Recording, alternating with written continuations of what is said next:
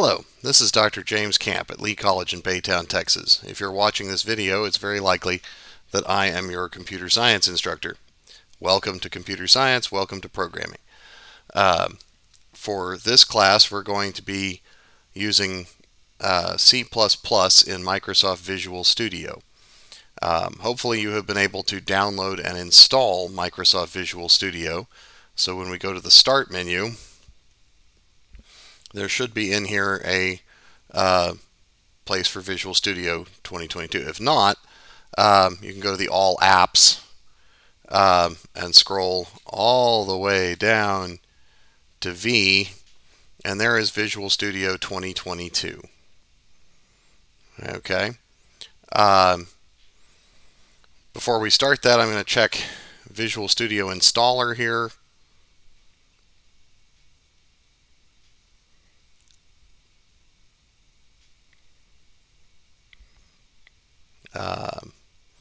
I'm having network issues right now, so it's not going to be able to download anything. But what I want to show you is that when you are installing your packages,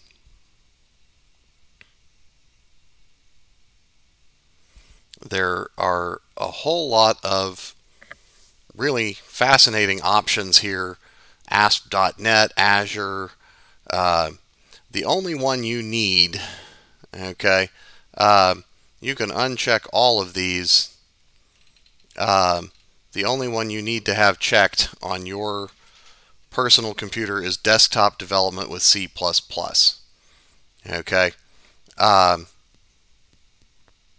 and that's going to enable what we're going to do this class. Now, Universal Windows Platform Development, Mobile Development with .NET, all these things are really fascinating, and you can play around with those in your own time once you learn a little bit more about the basics of programming. So anyway, we're going to find Visual Studio 2022. If you haven't already, I suggest right-clicking on it and choosing to pin it to the Start menu. Okay, we're going to launch Microsoft Visual Studio 2022, and what you're going to see here is an Open Recent section, which if you're a newbie, this Open Recent section is going to be empty, and then there's a Get Started section. Clone from a repository is not what you want right now. We're not downloading GitHub code. But to open a project or solution or open a local folder, again, you're new at this, you don't have any projects or folders on your, or source code folders on your computer. So we're going to create a new project. Most of the time when you navigate to Visual Studio 2022 in this class, you're going to be creating a new project, because most of what we're doing in this class is create a new project, write a short bit of code, finish it up.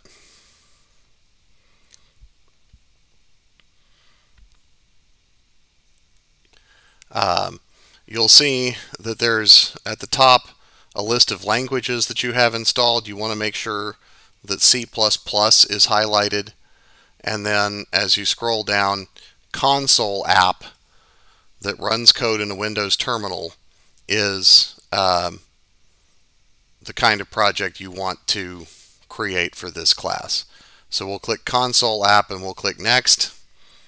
By default, the location is somewhere on your hard drive called the repos folder, which stands for repositories. It's part of Microsoft's attempt to, integrate with GitHub and other cool programming tricks. I suggest you click the ... folder button here and navigate to somewhere where you will be able to find your code. Probably sticking things in your documents folder would be a good place to start. Then console application 1 is a pretty unmemorable name. You want to give your program some kind of name that's memorable. So we're going to call it hello, because all this program is going to do is print hello world. Then you just click create and let Visual Studio do its thing for a few minutes.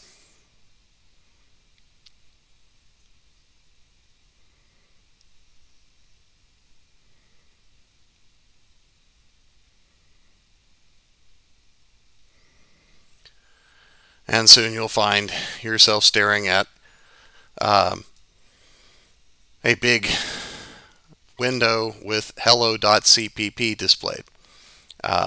I have another entire video in which I explain the parts of this, but basically this is a program that is set up to print the words hello world to the console screen. If you come over here to the left and you go to click the triangle next to source files, you'll see that hello.cpp is there. So if you ever accidentally close it, you can open it right back up again. We can go to the local Windows debugger here, click the little green play button, and we'll see down here at the bottom this program is compiling. And then, ta-da, it says hello world. Okay, what else did you expect it to do, really?